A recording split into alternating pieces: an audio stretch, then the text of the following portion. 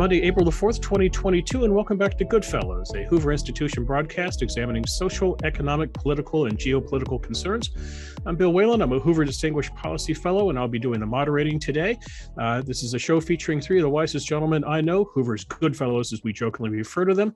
That includes the historian Niall Ferguson, the economist John Cochrane, and the geostrategist Lieutenant General H.R. McMaster. They are Hoover Institution Senior Fellows all. And this week we're joined by yet another Hoover Senior Fellow, Michael McFaul. Mike McFaul is a professor of political science and director and senior fellow at Stanford's Freeman Spogli Institute for International Studies. From January 2012 to February 2014, he served as U.S. ambassador to the Russian Federation. That was after 3 years at the National Security Council, H.R. McMaster's old stomping grounds, serving as senior director for Russian and foreign affairs. Ambassador McFaul, welcome to GoodFellows. Thanks for having me. Okay, Mike, I want you to settle a debate that we have. So John, H.R., and Neil are convinced that you, like Vladimir Putin, bathe in the blood of deer antler blood. True or not? Say that again? I missed the first part. Vladimir Putin reportedly bathes in the blood of deer antlers. Supposedly it's a longevity treatment or something like that. So true or false, you do the same? Well, I definitely don't do the same, but I've never heard that about Mr. Putin, but it wouldn't surprise me. So I raise that for this point, Mike, because there's all sorts of stuff going around the internet about Vladimir Putin these days. There is the deer antler blood story going around. I saw a report that he supposedly is hunkered down in a bunker in eastern Siberia, reports that he's taken his family, has stashed them away, various accounts of who he talks to and who he doesn't, how isolated he is or not. You have actually sat down with the man and tried to talk reason with him over a decade ago, mind you. Tell us a bit about what you think he is going through right now, because he would be seemingly facing genuine adversity. He is not getting the information that he wants from his associates. How does he handle this situation? Well, first of all, thanks for having me. Great group, and congratulations on this program. Putin and I go way back. I first met him in the spring of 1991. I first wrote my article. The first article I wrote about Putin was in March of 2000. It was called Indifference to Democracy. It was an understatement, but warning about this guy is going to push Russia in an autocratic direction. And I just I did a Google search on my CV the other day, and I have 60 articles or books with the word Putin in them. Just to remind you that we go way back. I've thought about him a lot. I dealt with him for 5 years in the government. He really doesn't like me. He made that clear when I served in Moscow, and I'm on the sanctions list. I was on the first wave of sanctions back in 2014, and I don't like him. So I want to make sure I say that before I try to analytically answer your question, okay? But let me say a couple of things analytically. First of all, he's been isolated for a long, long time, not just COVID. Even when I was ambassador, we were writing a lot of cables about how isolated he was back in 2012, 13, 14. He'd already been in power for a long time, 15 years. And now he's been in power 22 years. So think about what happens in any organization where you have a leader around for that long. They stop listening to their advisors. What is Sergei Lavrov going to tell Putin about the international world? He doesn't listen to Lavrov, his foreign minister, at all. Number two, you get tired of going to meetings. By our accounts, he only came to work 2 or 3 times a week, into Moscow back in 2014. He lives out in this compound outside of town. I've been there a few times. And people come to him, and that was all before COVID. And then once COVID hit, he became even more isolated. And when people say he's suicidal and he's willing to risk nuclear war, I would just point out that look at all those meetings he has with his generals and his advisors. They're like 200 feet away from him. This is a guy that's not trying to commit suicide, nuclear holocaust anytime soon. But as a result of that, he does live in this bubble. Third thing I would say about him that again, these are things that were true when I was in the government, and they're even more true today, is he only listens and reads information that comes through him through secret channels, right? Remember, he's a former KGB guy. And by the way, there's no such thing as a former KGB guy. You're always in the KGB if you're part of that network within Russia and the Soviet Union. But those guys, and I listen to him, and because he has all these crazy ideas about us, which maybe we'll get to later, he he privileges anything that's marked, Совершенно секретно, the top secret at the top of it.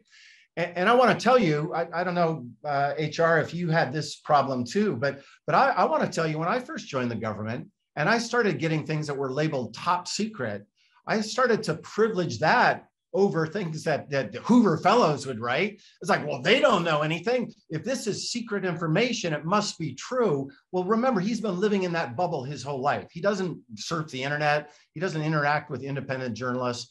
And so that's the world he's lived in. And then the last thing I would say, from his perspective, until the last month and a half or so, he's been on a pretty fantastic run.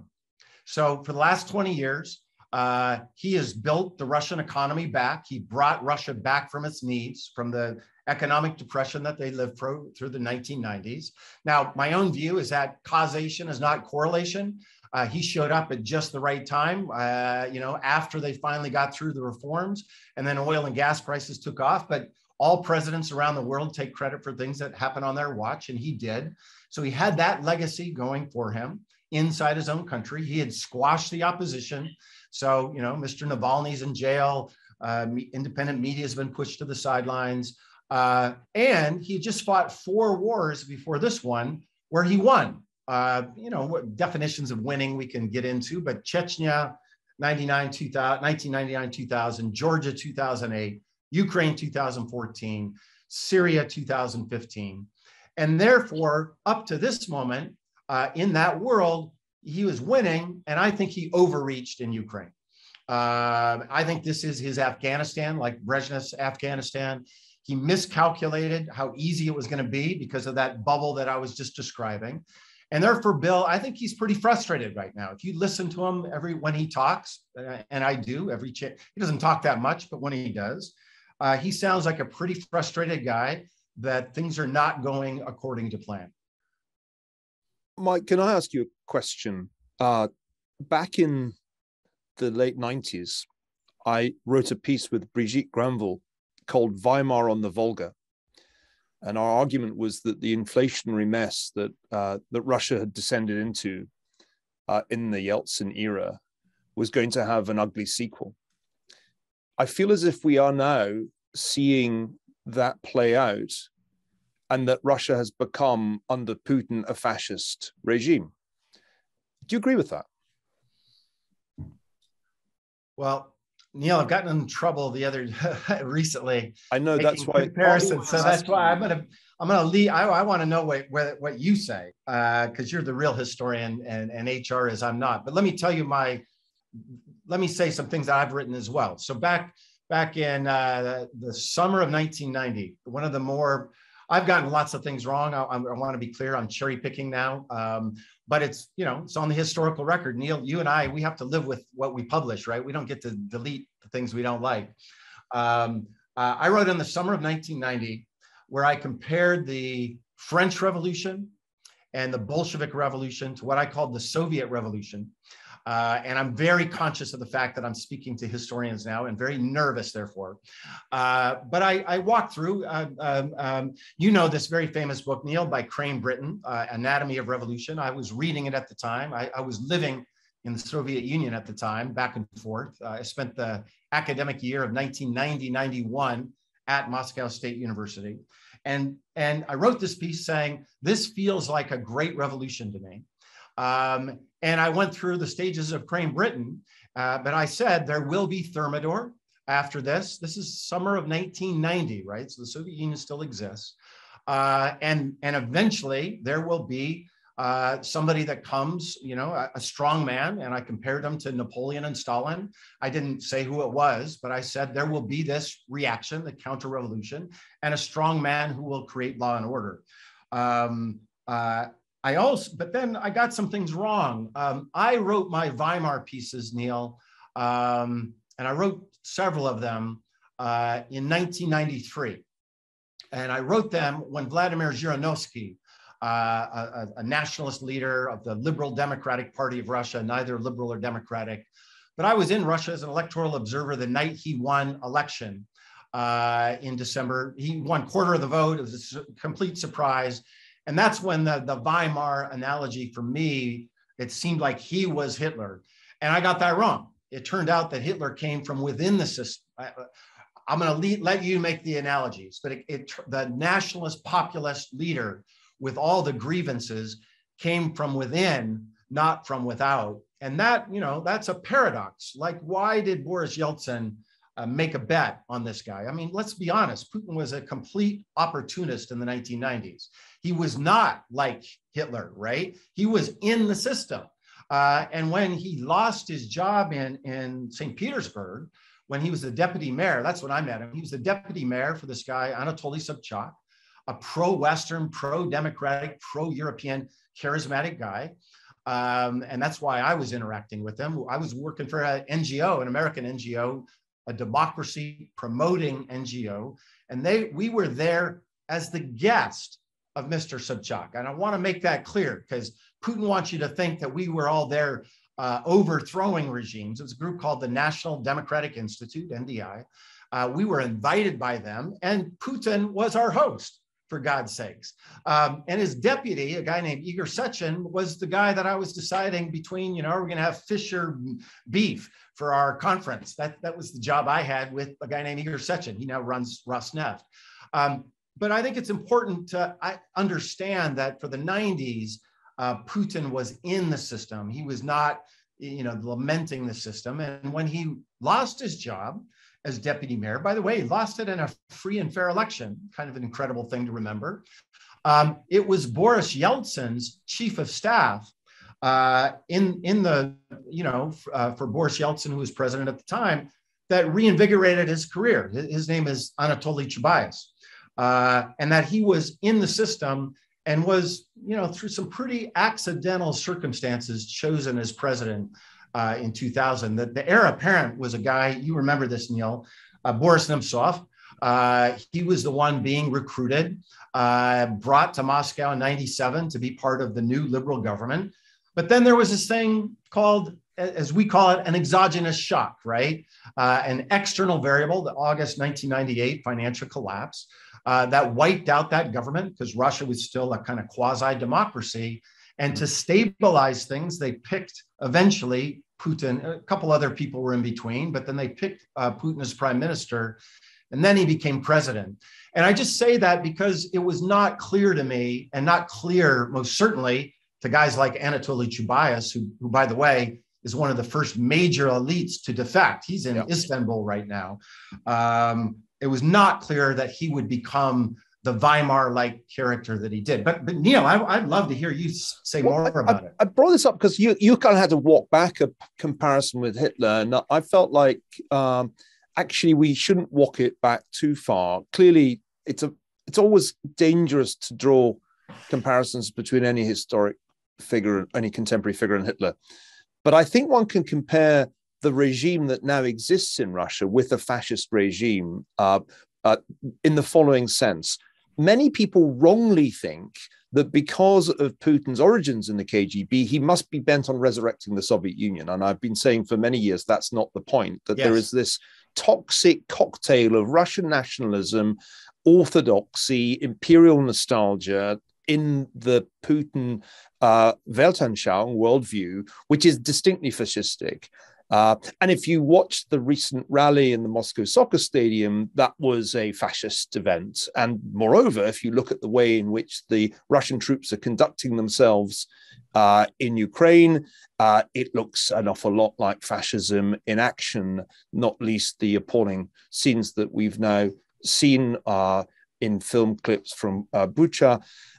I think, although it's a mistake to say Putin's Hitler, because as you rightly say, the career paths are radically different, that somehow or other, under Putin's leadership, Russia has ended up as a fascist regime with a fascist ideology and fascist modes of operation, including, of course, bumping off political opponents along the way, which was another thing that Putin did. He wasn't a fascist to begin with. And this has been a process that took longer than I predicted. I thought back in 2000 when we published that article that the transition from Weimar to the authoritarian fascist Russia that I feared would be faster. But let me give you a last snippet, and then I want to hear from HR and John. I remember around the same time you were talking about, when I was making visits to Russia pre and post the 1991 breakup of the Soviet Union, I remember one day in the streets of St. Petersburg, I think, passing people who were selling audio cassettes of Nazi marching songs. They literally had cassettes of the Horst Wessel song. And I said to my friend, that's insane. In Russia, they can't possibly be a market for the music of the Third Reich after all that the Third Reich did to Russia. He said, no, you don't understand the appeal of forbidden fruit. And this is a very important insight for me, that Russia was of the European states, and it is a partly European state, the one that didn't have fascism, where fascism was forbidden fruit, where the official propaganda of the Soviet Union constantly demonized it in language that's now being resuscitated by Putin. And yet there was this appeal. So I'm going to kind of stick with you. He's not Hitler, but this is a fascist Russia that we're dealing with. Okay, enough. I'd like to add too, it's a, whether you want to call it fascist or the same system, it's the same fascist economic model as the fascist regimes. A nominally private industry run by a bunch of oligarch kleptocrats with their own little monopoly sources who trade vast wealth for political support of the regime. In addition to, right, you got it all, nationalist. There's a racial, the great wonders of the Slavic people mixed with religion. It has all those ingredients, whatever we want to label it. HR. Hey, Mike, I just wanted to tie into the conversation that you're having with Neil to ask you, do we focus too much on Putin himself, right? Yes. And what about this sort of revanchist, hyper-nationalist class that came in with him and consolidated power under him? And this predated, I think, the 98 financial crisis, right? There was this listlessness in Russia in the 90s, even before the financial crisis. And I'm thinking of Yeltsin's empowerment of Primakov, for example, and bringing in this class that really is now in control, in the parliament or the General Assembly and so forth. And so what has to happen in terms of change is not just Putin leaving, right? Isn't it really the defeat of this kind of, we're talking about fascism, but I think it's really a revanchist, hyper-nationalist class that has come in with him. What do you think the prospects are of change there? And of course, this involves the oligarchs, as John is saying, those who are super empowered by their ability to effect really capture over former state enterprises and enrich themselves. They've bought into this hyper-nationalist program with Putin. I want to add to that this analogy tells us, in some sense, it was always thus, focusing on Putin's mental state and his isolation. Well, Hitler was isolated. Mussolini was isolated. Perhaps in his later days, Napoleon was isolated. How about Stalin? I love the movie, The Death of Stalin. The Death of Stalin was wonderful. I demand my rights. Under Article 4, will you stop lying? 15 years of dictatorship, you end up isolated. You have, as you said, there's your cronies around you. There's the Goerings and the Ribbentrops and so forth who have to go with you. But focusing on Putin is crazy seems to be a mistake, because Hitler was also crazy, but he managed to kill a whole lot of people while he was still crazy. Right. So a couple of reactions. These are great questions, and I don't want to pretend to have great answers. But I would say, HR, to your question first, it's a mix of structure and agency. I think, in my field of political science, you have to slow down and explain that to the historians. Well, are these structural forces that created Putin, or is Putin an autonomous agent? And of course, the right answer is it's a combination of both. I think in my discipline these days, we tend to write out agency. We tend to say that individuals don't matter. It's partly because we can't measure them very well, so we say that they don't matter. Same with regimes, same with interest groups. So that's probably a debate for another day. Where political science has gone wrong. Mr. Mersheimer, for instance, I think has made some really radically wrong statements about the causes of this war. But let's come back to that, because a couple of things are true, HR. The deal with nationalists in the democratic movement in the Soviet Union definitely predates Putin. And I wrote a book about this, and I know a lot of these actors personally. It goes all the way back to Boris Yeltsin. Boris Yeltsin, if you talk to our director, Condoleezza Rice, ask her what she thinks of Boris Yeltsin. He was some drunk nationalist. populist, right? And the liberal democratic forces in the Soviet Union made a deal. They knew that they were the minority and that they were not going to win elections without an alliance with a guy like Yeltsin. And they made that alliance knowing all along that this was we didn't have the same views. Remember, when he ran for president, this is still the Soviet Union, his vice presidential candidate was General Rutskoy, not exactly a liberal Democrat Westernizer. And that has always been this precarious alliance. Number two, after the collapse of the Soviet Union, they made some mistakes. There were some things that were bigger that they couldn't do. But one big, I think, in retrospect, some of my liberal democratic friends from the 90s would agree, they decided that they weren't powerful enough to shut down the KGB and to break up the KGB. And so they did a deal with them. You're absolutely right. They did not do denazification, to pull on, analogies. What they, and I want to be clear, I'm not going to prejudge whether they had the power to do it or not. But Yeltsin thought if he was going to do that, that would lead to a counter-revolution from those forces. So he tried to co-opt them. And as a result of that co-option, they did in the 90s, in this very, difficult, complicated alliance, exist side by side with more liberal democratic forces. Number three, on the oligarchs, let's be careful and let's break that down a little bit. Because in the 90s, the oligarchs, and I knew almost all of them over that period and when I was ambassador, they're a very different group than the folks that support Putin today. They made their money through these corrupt, loans for shares programs in the 90s with the Yeltsin entourage. And then, 98 happened. And then there's like, who can we put in power that's going to guarantee our property rights? And they basically landed on this guy, Putin. Boris Berezovsky, one of the oligarchs from the 90s, he was one of the central people pushing for Putin. And then Putin came into power. And then the first thing he did is he took over media because he understood media would be a threat to him. And then the second thing he did, he said to the oligarchs, the 90s oligarchs, either you leave town or get out of politics. And so two of the big ones, Mr. Gusinski and Mr. Berezovsky, left. Another one, Mr. Khodorkovsky, said, I'm going to try to fight this guy. He ended up spending 10 years in jail. And basically the 90s oligarchs either made their peace with Putin or they left. And we're focusing way too much on those guys and their power. Like Abramovich is going to tell Putin what to do. Give me a break. They all got to keep their fortunes because he allowed them to do it. Or, like I said, Gusinski's in Israel, Berezovsky's dead, Khodorkovsky spent 10 years in jail, and the rest made their peace with them. In the 2000s, he then redistributed property to his cronies, to his KGB guys. And let's just focus on two, just for purposes. The Siloviki. Can you explain this whole? The Siloviki. That's the code word. By the way, when I was ambassador HR, our own guys, our own generals, and our own CIA and FBI guys, they self-styled themselves as Siloviki at country team meetings, and they were thrilled when I came. There was a bit of tension between the Siloviki and our embassy and some of the others, but let's leave that for another day. Yeah, the Siloviki are the strong men, right? They're people from intelligence, military, although there's tension between KGB guys and generals. Maybe we should come back to that too.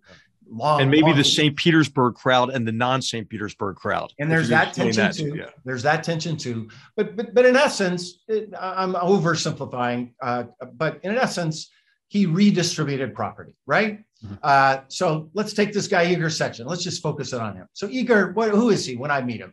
He's an aide to the deputy mayor of Moscow. He'd worked in intelligence. He'd been in Mozambique. And when he met me, he started speaking Portuguese with me because I used to work on Southern Africa. And he just assumed, and I know this now for a fact, that I was intelligence too. But they were losing in the 90s, right? They were cut out of privatization, those guys. So when Putin came in, he started to redistribute property to his guys. Alexei Miller, Gazprom, Igor Sechin, Rosneft. And Igor Sechin, Rosneft, he literally stole Khodorkovsky's company, this oil company that he had run at the time. It's called Yukos. And he moved those assets over to what is now called Rosneft and put his aide for 30 years in power in Rosneft. And I think that's very important for Westerners to understand this notion, because there's a misconception, I think, that there's these rich, billionaires, the kind of Bill Gates of the world that are now being sanctioned. And so they're now going to go to the president and say, hey, man, this is really bad for me. You gotta stop this war. And what we don't understand is that Igor Sechin is a billionaire because Vladimir Putin made him a billionaire. So his leverage vis-a-vis Putin, he has zero leverage. And don't get me wrong, I want those people to be sanctions. I want more and more and more and more sanctions. But I think we need to be humble. We need to understand the distribution of power within that system is very different than in a capitalist society. And remember, there's no parliament. There's nowhere, they don't have their MPs that they can go lobby to say, hey, stop this war. There's either fear. So that the 90s oligarchs, they're all fearful of Putin, right? And most of them, not most, many of them now live in the West and fear him. And the oligarchs of the Putin era, they're completely loyal to him because they're rich only because of Mr. Putin. Oh, what you're saying is they know that when he goes, they go.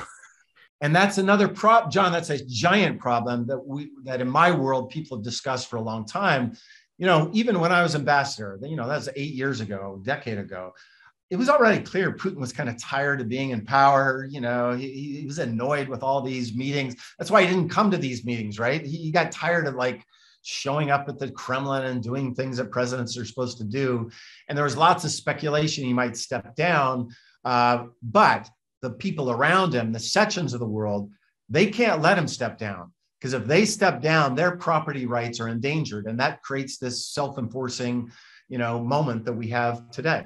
So, Mike, two questions for you. First of all, what does Vladimir Putin have to fear internally within Russia? Who would threaten his rule?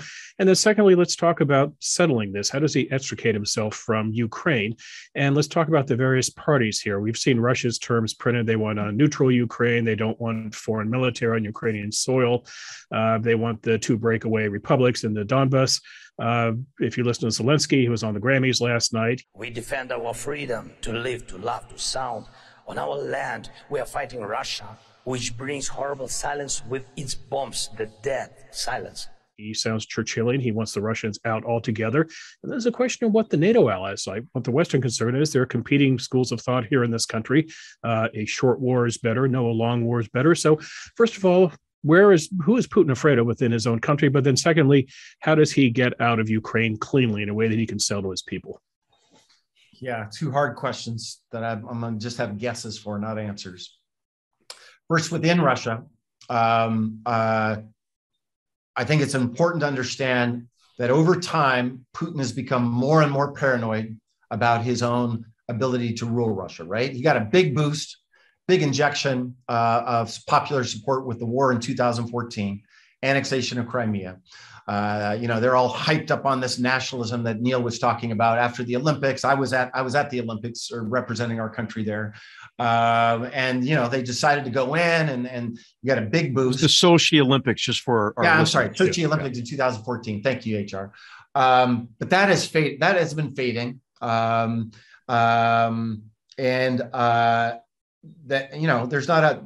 needs a new argument. The economy has been, not performing very well.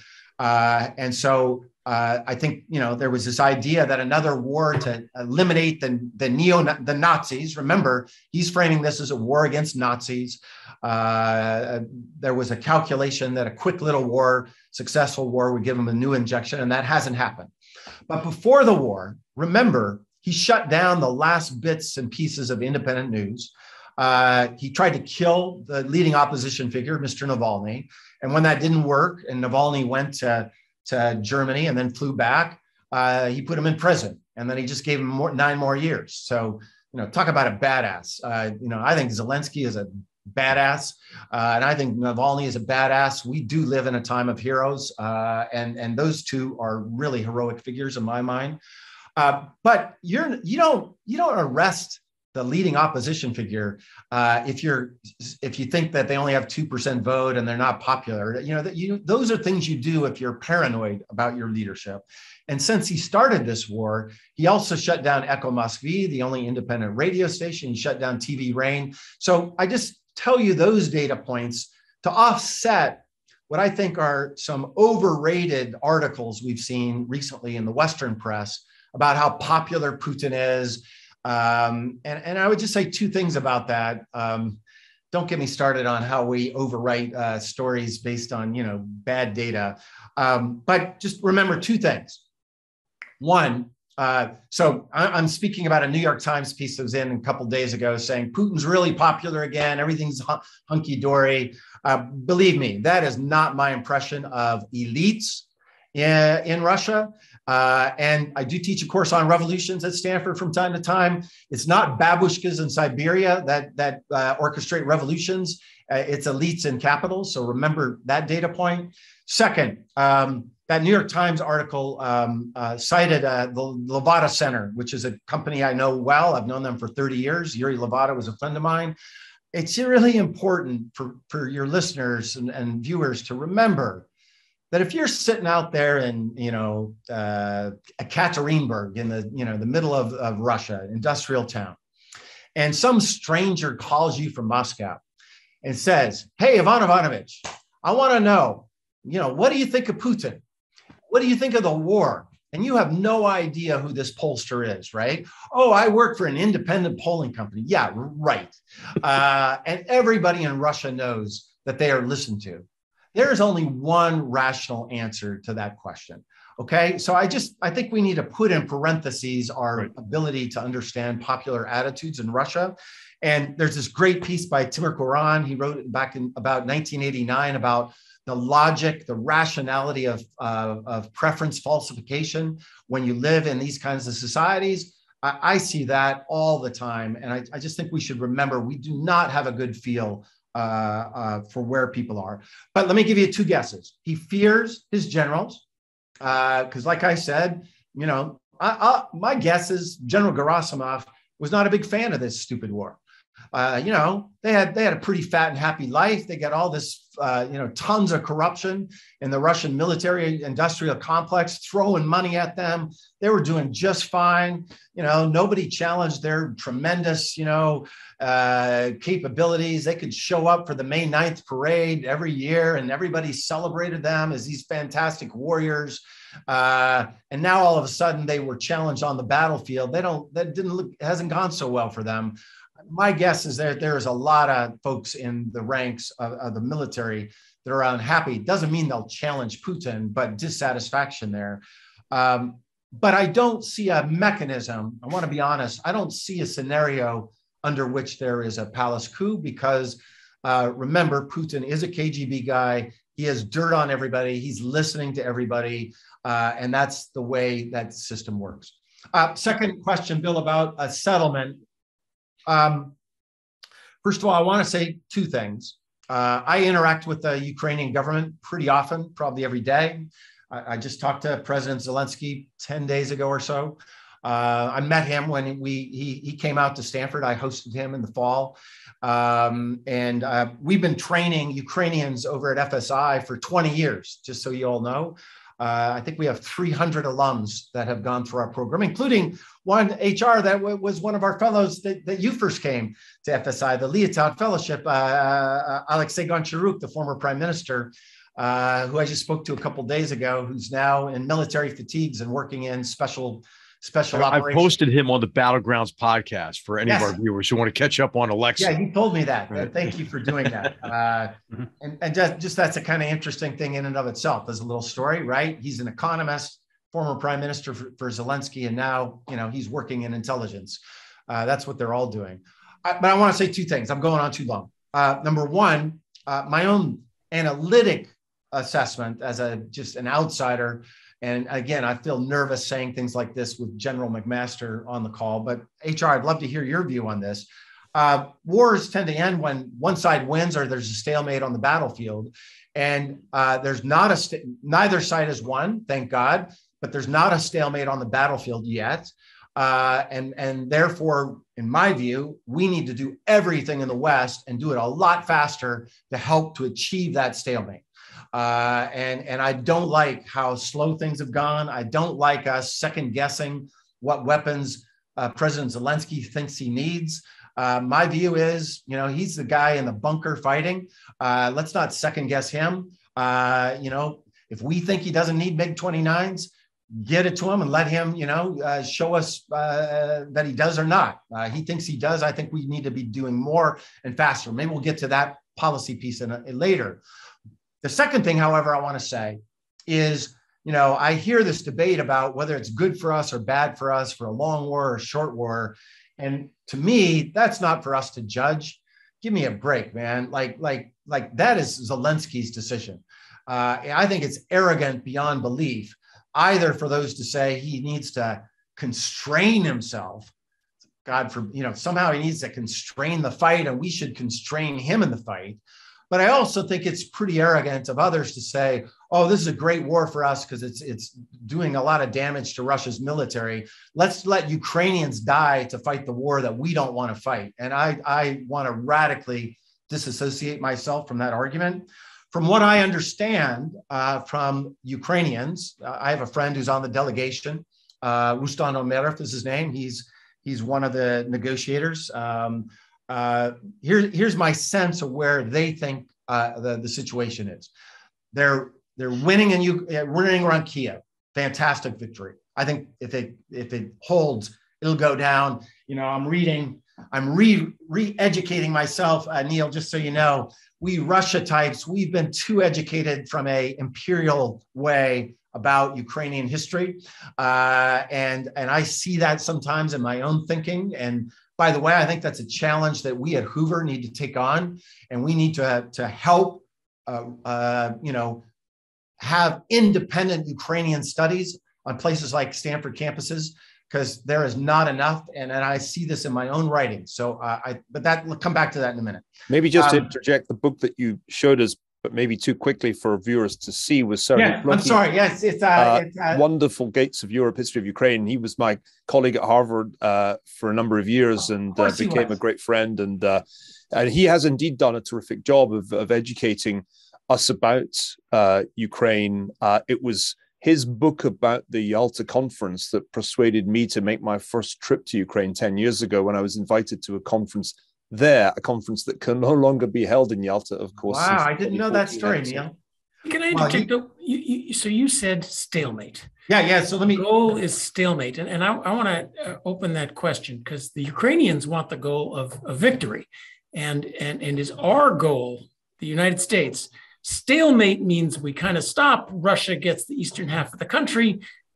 Ukraine is in some sense neutralized, and we sit down to 70 years of sanctions and wait for Putin to die.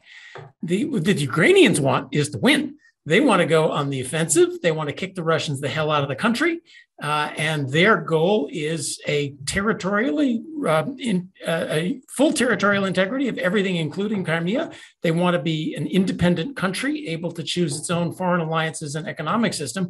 That's what they're calling win. And What they are screaming loudly is we need heavy equipment to do this, which we are not giving them right now. So we seem to be in the point that the U.S. wants this stalemate and partition the country and sit forever, and Ukraine wants to win. And the real question is, do we let them win?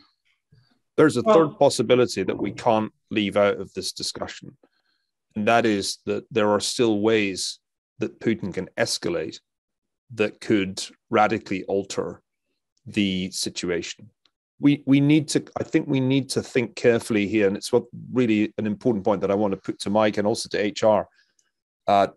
We're dealing here with a regime with nuclear weapons, more nuclear warheads. Wait a minute, Neil. There's escalate in terms of do more to win in Ukraine, which it seems to me he's doing everything he can. Then there's escalate in terms of do something crazy to get the rest of us to back down. No, I don't agree with that, John. That's a different move. No, I think the thing here I would say, and then I want to hand over to maybe we should get HR's take on this. Yeah. There's still a scenario that Putin can win a conventional victory in the east of Ukraine, encircle and defeat the Ukrainian forces in the Donbass. Right. And my assumption is that that's what they're now going to try and do.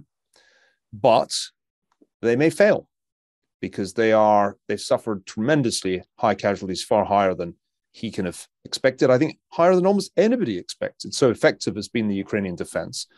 So my concern is that if they cannot achieve the limited conventional victory in the east of the country that would allow them to say, all right, we want the whole of the Donbass and maybe a land bridge from Crimea, there is the nightmare scenario that a man who has shown himself capable of executing civilians in cold blood, has certainly connived at the use of chemical weapons in Syria, could use a tactical nuclear weapon against the west of Ukraine, where the weapons, of course, are coming through from Poland. And I think we're not attaching a high enough probability to that scenario when we talk about Ukrainian victory, or particularly when President Biden talks about regime change in Russia. I worry that we're creating a very dangerous situation. And the better things go for Ukraine in the conventional war, the higher the probability that Putin uses as weapons of mass destruction. This is really a question for both Mike and HR, but it's the thing that worries me the most right now. Well, let me talk about the Ukrainian perspective, and then I'll hand it over to HR about how you make probability assessments about what Neil's describing. Those are really hard questions. So I want to be clear. Do I want Ukraine to win? My personal view, of course. Do I want the West to do more? My position on the West is I will support President Biden's view for a no-fly zone as long as he supports, and I've had a chance to talk to his most senior people, including him one time, as long as he supports that we give him every weapon available below that. So that's my personal view. Let's set that aside. And I'm not a military expert, so let's hear from HR about that. On the Ukrainian, but Bill, you asked me about what was not what I want, but what I think will happen. Those are two different things. And my sense, and like I say, I talk to Ukrainians pretty often, including his chief of staff, who I talk to pretty often as well. They're publicly, of course, they're saying that we want to win. I don't know of any Ukrainians in the government that think that they can remove Russia from Crimea, or they can remove Russia from Donbass. They just don't think they have the military capabilities to do that. But they're not going to say that. That would be absurd to say before a negotiation. But here's the rub. Here's what they do want. And here I think is where the three and a half big issues of the negotiations are, just to give you my assessment of the update. So one, they're ready to declare neutrality, and they can't declare it, by the way. They have to have a referendum to do it. They're willing to do that. I think President Zelensky's quite frustrated with the NATO alliance. I know he is. And so his enthusiasm to wait around for several years while we think about, when they qualify for a map again, I think he's off of that. He just sees that as a no-win. That's a dead end. But so that's why he's come up with this very creative, but I think also very difficult. And here I want to hear what others think, especially HR. He said, okay, I'll go to the Ukrainian people to get neutrality into the Constitution. If you give our country, and the U is the UN Security Council, plus Poland, plus Turkey, and I think he has Israel even on the list, a security guarantee that looks like the security guarantee that is written in the NATO treaty, Article 5 commitment. That's really innovative, but I don't understand how we get to that. And HR, I'd be curious if you can think about that. That's number one. That's their new idea. Number two is on the borders. Before 2 weeks ago, their position was, we will agree to disagree where the borders are, and but we're not going to. Putin was saying you have to recognize Crimea and Donbass, and Zelensky said no way. But we will agree to only reunify our country through peaceful means. That was the before this horrible week, before Bucha, but 2 weeks ago, that was their what I think was an incredibly brave, and I'm not sure that the Ukrainian people would support it, but that was what was on the table. And then 3 is about the size of the military, which I think has to be as big as it can be and armed to the teeth with our best weapons. No more S-300s, Patriots. And the only real security guarantee is going to be the Ukrainian military. The problem with that is that Putin's decided he's not ready to do that. And to your point, Neil, I think everybody who I know that, in the Ukrainian government that follows us closely, Putin has decided he's going to go for victory. He couldn't take Mariupol through normal military means. So he's destroying it. As one of my Ukrainian friends said, this is our Stalingrad, Mike. So he's just destroying it. He's bombing it to rubble. He's killing children. But eventually he wants to connect the map. And then he wants to start negotiations. And I think by upping the ante, that's going to make it really hard for Zelensky. Is that enough for us? That might be enough for the Ukrainians. That's what they can get out of a bad situation. But the US, NATO, those of us who want to live in a civilized world for the next 50 years, is it okay that he gets to invade, chew off part of a country, and then we sit and leave it partitioned for a while?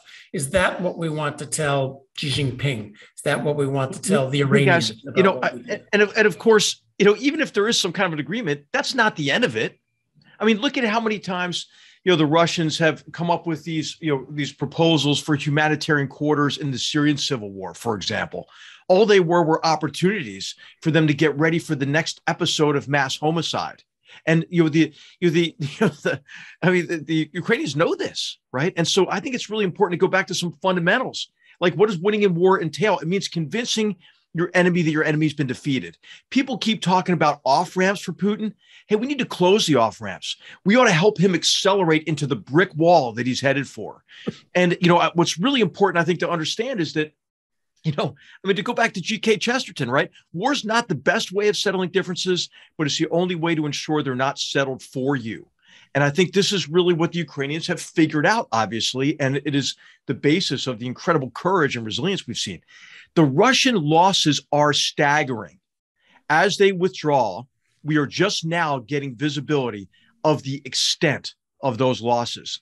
The Russian army is in retreat. They're going to try to consolidate in the Donbass. They're going to try to reinvigorate their offensive in the south. But if they do that, they will get their asses kicked again. This is an army that is incompetent at anything except rubbling cities. That's the only thing that they can do. And to get to Neil's concern about escalation, how come Russia's not concerned about us escalating? Because we keep taking everything off the table. It's crazy. So I agree with Mike. We should give them everything the hell we can give them. And you know what? If you don't like a Russian, you escalate, maybe the Black Sea fleet goes away. Maybe every ship in the Black Sea goes away. I'll tell you, I think that Russia is so weak at this point conventionally. I think the Lithuanian army could march on St. Petersburg. So, if they want to talk about escalating to Poland would kick their ass right now. So I just let alone if, and of course, this would all invoke Article 5 for NATO. And Putin has to know. He has to know if he uses the most destructive weapons on earth, he doesn't survive it. He doesn't survive it. Now, and I'll tell you, and we could ensure that by conventional means, by the way, if necessary. We forgot the don't part of don't take counsel of our fears. What kills me? Why is our embassy still not open in Kyiv? We've apparently gotten very good at evacuating places. But as Churchill said, evacuations after Dunkirk, evacuations don't win wars. So I just think that it's time to stop taking stuff off the table. It's time to give him everything the hell we can give him, and to recognize that Putin has to conclude that he's defeated. Because you know what? Even if there's some kind of an agreement, as I mentioned, that's not going to be the end. It's just going to be a chance for him to refit and prepare for the next phase of an offensive on Ukraine. And on the Western world broadly. Look at what he's doing also. He's trying to encourage separatist movements in the Balkans right now, Serbian separatist movements. You've seen what he's already occupied Belarus.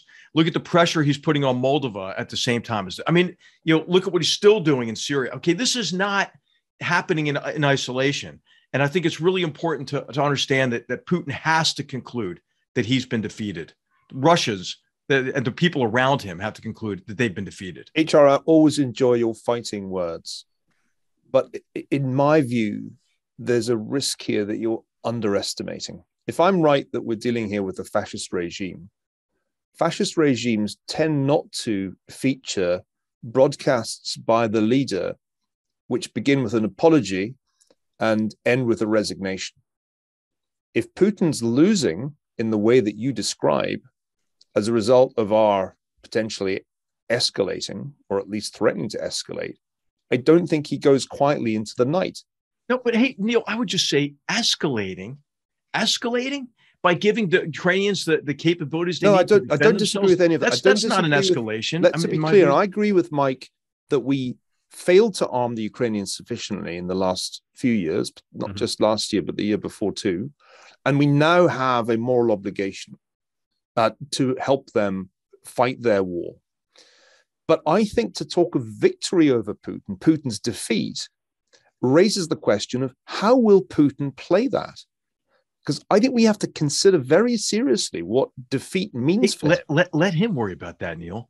Let him worry about it. We need to worry about it too, HR, because of the very serious risk of the use of a nuclear weapon, which would be a massive transformative event in world historical terms, would signal the end, really, of a peace that has held since 1945. Nobody's used the nuclear weapon in anger since then. I worry he can do it. I also worry that we don't know what we will do if he does that, because the Biden administration has distinctly hesitated to use the language of deterrence throughout this crisis. Indeed, when Putin first mentioned the possibility of nuclear escalation, we took the Polish jets off the table. So I worry about the scenario you're describing. It sounds great. Ukraine wins, Putin defeated. The administration seems to think there's a regime change in Russia. We all live happily ever after. Oh, and by the way, the Chinese get the message, don't mess with the West. Well, that would be great.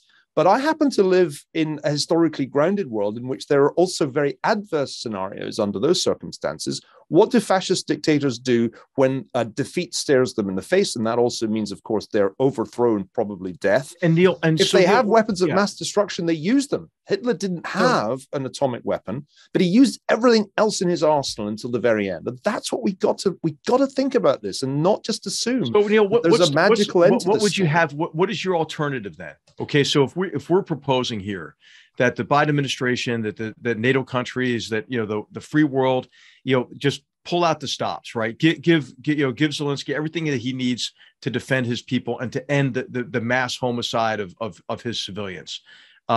So what's the alternative to that? Not do that, so that we can tell to Putin, listen, we're not escalating. We're not gonna help Zelensky. I mean, what's the alternative? I mean, I just don't understand. There is a risk of inaction as well as not risk a of credible action. goal of U.S. foreign policy to achieve regime change in Moscow and potentially the breakup of the Russian Empire. No, that's be fine. our goal. Neil, that's fine. I agree with that. The goal should be to end as I've been saying for weeks now, we need to end the war as soon as possible. We need to be taking every action that we can to stop the fighting, rather than to let it play out. On whose terms, possibility Neil? That it ends with Ukraine a charnel house. Let me be the peacemaker. But I'm telling you, what I'm saying though is, I look forward to if getting in this the conversation fighting right too. now ends, right? I ends. Let me It doesn't between end you with a guys. ceasefire. It doesn't end with a see why ceasefire. it's called GoodFellows. It's already like an Italian restaurant. Let me propose. Okay, all right. I'm stopping. I'm stopping now. Funny? I want to propose a ceasefire between you guys. The ceasefire goes like this. Well, I do want to get in on this conversation because I think it's fundamental. And let's break down a few parameters and then isolate on the tactical nuclear weapon use or not. To me, that's the area of should be the focal point. So first, remember when Putin went to war, right around that time, he hinted that if we get involved, we might have to use our nuclear weapons. Let's put that in parentheses. From the best of my knowledge, talking to very senior Pentagon officials, they've done nothing to put their strategic nuclear weapons on some higher alert. So that was a complete bluff. Okay. Number two, and then there's some more good news here. Last weekend, but others that didn't, but he went into detail about it. The former president of Russia, his name is Dmitry Medvedev. He's the deputy secretary of their Security Council. He spelled out the conditions under which Russia would use nuclear weapons. And they were all existential threats to Russia. And that's good news because nobody's threatening Russia's existential existence. So I think strategic was taken off the table. 2, escalation. HR, I'm glad you really focused on that word because when I heard that we're not going to send the MiG-29s for fear of escalation, and the intelligence community is telling us, HR, you know how that works, right? I remember many times when we rolled out the IC, to hide behind, to explain our policy behind them. On what basis were they making that argument? And define escalation for me. I know the head of the CIA pretty well. I would love to get Bill Burns on your program and say, what exactly were you guys talking about on that? Because if you've taken off strategic nuclear weapons, then I don't think there's a credible escalatory threat against NATO. You're losing against Ukraine, and suddenly you're going to strike out at the best alliance in the world, anchored by the most powerful military in the world? No, that makes no sense to me. But then that gets me to bracket this to Neil's point about the tactical nuclear weapon. To me, that is the one place that a madman, somebody losing, might use the weapon. And I have no way to assess the probabilities of that.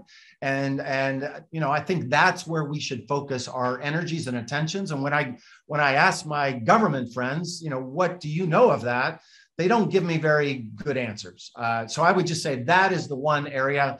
But on the other stuff, I think the MiG-29 fiasco, use that as a metaphor. Everything needs to be brought in, because even if I wrote this in a piece the other day, no matter what scenario, Russia occupying all of Ukraine and doing what Stalin did after 1945, that's off the table, right? He doesn't have he doesn't have the military to do it. He doesn't have the idea. That's good news. The other 2 scenarios, how the war ends, either Ukraine winning or stalemate, both of those outcomes, even if we can't predict them, require that we give them more weapons and that we increase more sanctions. So in terms of our agency, no matter which of those scenarios you're in, you should do more on the weapons and do more on the sanctions. Can I just add a couple of things quickly, John? One other thing which hasn't been mentioned is we're still not doing nearly enough to apply pressure to the Russian economy. And it is a scandal that the German government continues to oppose the oil embargo that really would be a crippling blow to the economy. So I think there are 2 things that we need to be doing from the Western side: arming the Ukrainians more effectively, but also making sure that it is a meaningful sanctions package. But the thing that I want to ask you, Mike, is about what would Putin consider a satisfactory outcome. There's a paradox here. Back in July last year, he publishes an article on the historic unity of the Russian and Ukrainian people. And the propaganda is that Ukrainians and Russians aren't really separate people, but there are these fascists who've taken power in Kyiv who have to be exterminated. That's the basic official line. And yet the destruction that he's inflicted on large parts of Ukraine already seems to suggest an almost completely diametrically opposite strategy, which is the destruction of Ukraine as a viable country, period, with as much loss of life as that entails. I worry, and this is why I keep coming back to the nuclear threat, that Putin can nuke Lviv and continue a campaign, maybe with further weapons of destruction, that leaves Ukraine a wreck with more rubble than we can even imagine. And what do we do if that becomes his goal? The destruction of Ukraine with death tolls that will be in the hundreds of thousands. I figured out that if you drop a tactical nuclear weapon on Lviv, 300,000 people die, roughly. Not just in Ukraine, obviously. This is Moldova, this is Romania, this is Bulgaria, this is Poland, right? But I think he limits, because he has to, he limits the war to Ukraine because he daren't take on NATO for the reasons we've discussed. But he inflicts such destruction on Ukraine with the WMD that he has that we are presented with a quandary. What do we do? This is escalate to de-escalate. This is his whole. Yeah, but what do we do? Theory. I haven't, as Mike says, I haven't heard anything convincing from anybody in the administration about what we do if that is his next move. I want to go back to squaring the circle between you guys, which was Neil was rightly concerned when a dictator feels like his power is in danger, he strikes out and is liable to send V2 rockets to London, as an example. But the squaring the circle is the goal is Ukraine to win and to reestablish a country, and not 1 inch into Russian territory. In fact, we then need to end the war rather quickly. And I think that's the way you make it clear. This is about winning back Ukraine, but this is not about regime change in Russia. And there, Biden's latest gaffe, I think, was particularly, if you're going to say regime change in Russia, then you better be willing to do it. And saying regime change in Russia just is exactly the opposite of what you do. You're right, Neil, with somebody with nuclear weapons. Yeah, clear out of Ukraine, but our objective stops right at the Russian border, as does the Ukraine. We don't support the Ukrainians 1 inch into Russian territory after they've won back their country. Because I think Neil is exactly right. We talked earlier about Putin cannot win in Ukraine in the sense he can't pacify the Ukrainian people, and he's figured that out. And so what he wants to do is the women and children move to Poland, and he's going to kill the men and destroy the cities and repopulate it with Russians or whatever he wants to do. And I think that's another reason why we need to let the Ukrainians win this war as soon as possible, and then stop right at the Russian border. So we're running out of time here. So I want to just get your quick closing thoughts on this. I ask this every time I talk about Ukraine. What are you looking at next? HR, are you looking at the peace talks in Istanbul? Are you looking at what's going on the battlefield, or are you looking at something completely different?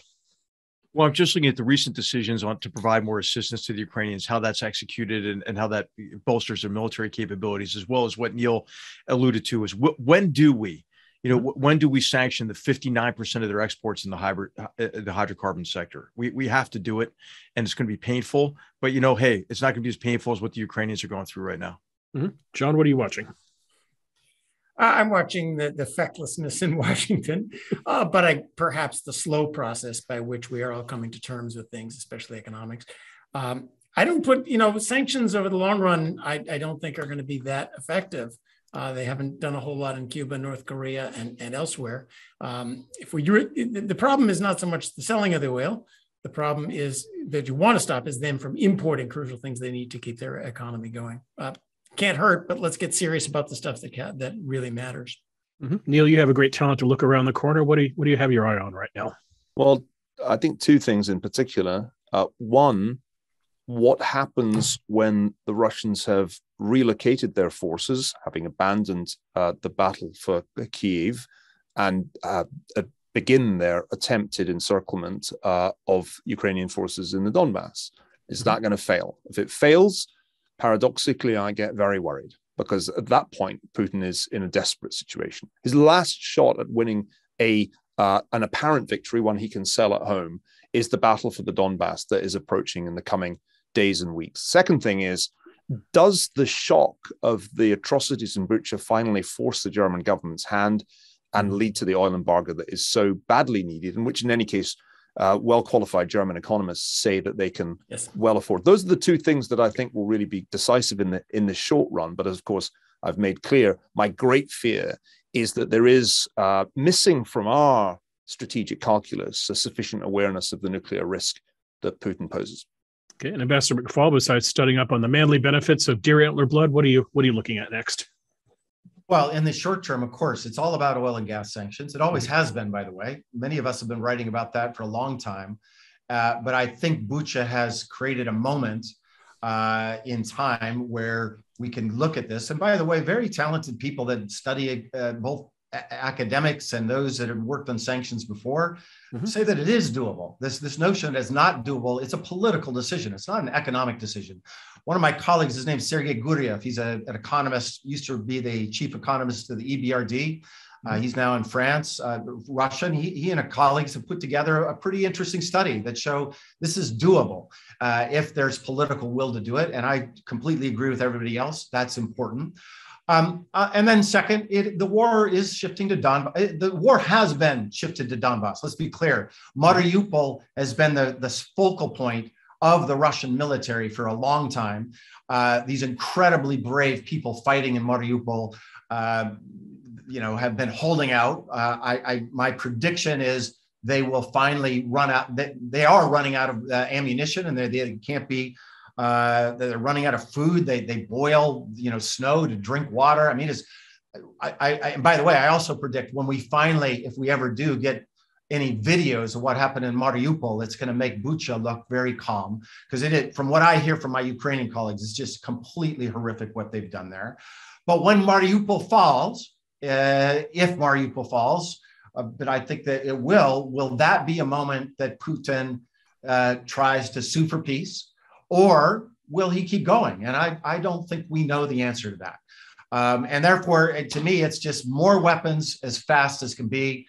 There's no excuse why all the S-300s that we have in our system, from what I understand, there's still one stuck. Why? Like enough, HR, enough of those White House Situation Room meetings deliberating about decisions. Just get it done. And I would just say the other thing, get it done quietly. NATO needs to operate as an alliance, not Poland versus the United States. They need to make decisions quietly and then do things quietly. I think the mistake of the MiG-29s was there was too much stuff in public.